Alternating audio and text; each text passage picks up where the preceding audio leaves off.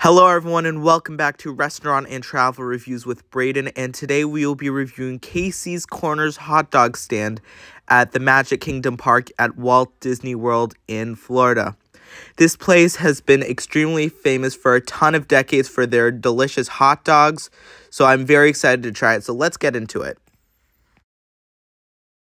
Now, this has to be one of the most popular things to sink your teeth in at Main Street, USA. This is Casey's chili cheese dog, and what it is, it's a normal hot dog with chili on it and some nice shredded cheese.